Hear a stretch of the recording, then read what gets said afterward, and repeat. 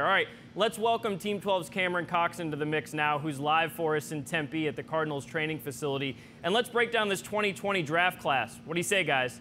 Let's do it. Steve Keim said that Simmons, he's like getting 3 players in one. That's the interview he did on Thursday night. I'll tell you what, he's wrong. Simmons is like getting 5 players in one. That's how many positions he played in the national championship game alone this past year.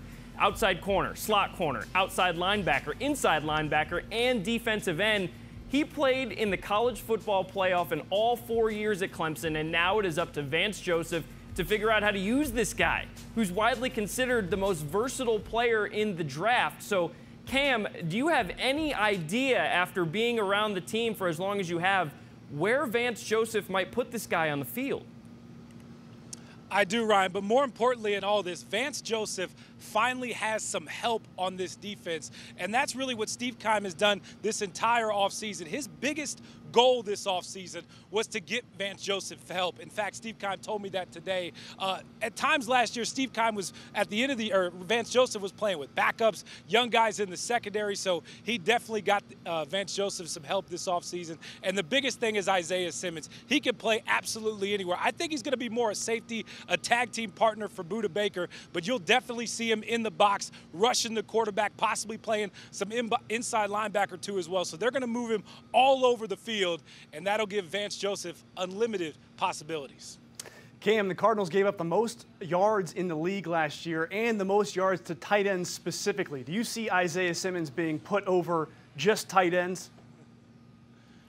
Mitch, it's funny you bring that up. I actually point blank asked Isaiah Simmons that the other night. What do you think your best ability is when it comes to playing defense? And he told me covering tight ends. The reason is because he's so long. He's big, he's fast, he's physical. Most guys who cover tight ends these days aren't as big and as physical as he is, and that creates a matchup problem across the board. He just kind of smiled and said, bring it on. All right, moving on to the 3rd round. There was no 2nd-round pick for the Cardinals. They had another guy fall to them that many expected to go much higher, Josh Jones. He's an offensive tackle out of Houston, and mock drafts had him going in the late 1st or early 2nd round. So for the Cards to get him in the 3rd is a steal. He's going to add depth, could one day replace Marcus Gilbert if he can beat out Justin Murray for the job. Gilbert just turned 32 and missed most of the last 2 seasons with injuries. So, Cam, my first question to you is DJ Humphries has that left side locked down, but there's going to be some competition this year for right tackle. Yeah, there's going to be a lot of competition for right tackle. Marcus Gilbert, of course, missed all of last season. He was a guy they were counting on when they brought him in last year. Now that they brought him back, I don't think it's necessarily his job right from the jump. Justin Murray played very well last year. That offensive line was rocking and rolling by the end of the year. They were running the football at an elite level, I believe in the top 5 in the NFL. Then when you bring in a guy like the 3rd-round pick of Jones, I mean, it's just going to be interesting to see how it all plays out. I do think it's Marcus Gilbert's job to lose going into training camp, and then the long-term development in bringing in a 3rd-round pick.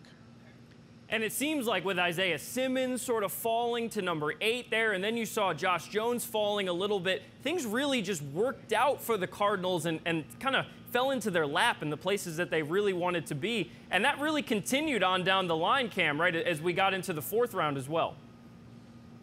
Yeah, well said, Ryan. In fact, Steve Keim told me he followed his board more this year than ever before. In that 4th round, they got some anchors on that defensive line, and it all starts with Leki Fotu, the big defensive tackle out of Utah, 2019 All-American. He was a 2-time Pac-12 player, all first-team Pac-12 player, at 4.5 sacks in his career. Most interesting thing about him, he's 6'5", 330, and he took a year off from high school ball to play rugby for the U.S. Junior National Team. He is an athlete through and through. And then later on in the 4th round, they grabbed another big defensive lineman, LSU's Rashard Lawrence. Lawrence, of course, the co-captain of that Tigers national championship team. He had 9 sacks in his college career, including 2 in the Fiesta Bowl in 2019 out at State Farm Stadium. He was, by the way, the defensive MVP of that game. These 2 guys bring some anchors on that defensive line that needed some depth last year because they didn't have a lot of it come the end of the year. You got to be nasty to play rugby like he did. Also, they had 644 pounds worth of defensive linemen in the 4th round alone. And they had some bad luck last year, some legal issues, some injury issues on that defensive line. So this depth is great for them. And Cam, you mentioned the rugby. Looking at Lawrence, he's a national champion. And if you don't get the center of that 3-4 defense right, you're in big trouble. It looks like they're set up for the future. Yeah, of course, when you have Corey Peters there, he's the anchor on that defensive line. He'll be able to teach these guys the ropes when it comes to the NFL. No better player in the NFL on the defensive line to learn from than Corey Peters. You brought in a guy like Jordan Phillips, a big defensive tackle that can play right there in the middle too as well. You bring in 2 more guys that can rotate in. And don't forget Zach Allen. Last year, the guy they drafted, they wanted him to play a lot. Unfortunately, a neck injury ended his rookie season early. So they have a lot of depth now on that defensive line, which is something you haven't been able to say the past couple of years. And the Cardinals weren't even remotely done on a very busy Saturday in the NFL draft. Rounding out the Cardinals draft in the 6th round, all they did was grab the Pac-12 Defensive Player of the Year and linebacker Evan Weaver from Cal. Now with the Golden Bears, he had 8.5 sacks, 2 INTs, and 3 forced fumbles. And most importantly, he played in 49 of his 50 college games. They got themselves a football player in that round, and Forks way up for the Cards' 7th round pick. ASU running back Eno Benjamin at 222nd overall. Benjamin finished with over 2,800 yards, 27 touchdowns on the ground, and 4 touchdowns in the air during his Sun Devil career. And he will join fellow ASU alum DJ Foster, Sam Jones, and Zane Gonzalez already on the Cardinals roster. So when you talk about putting Eno Benjamin out there in the last pick, I mean, that's just like icing on the cake for folks who are already sports fans in the Valley. And it's easy to like a guy that maybe half the Cardinals fans already liked coming out of college.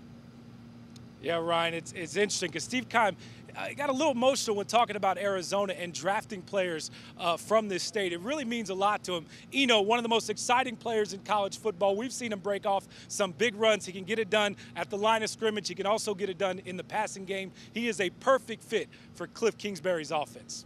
All right, thank you, Cam. We're gonna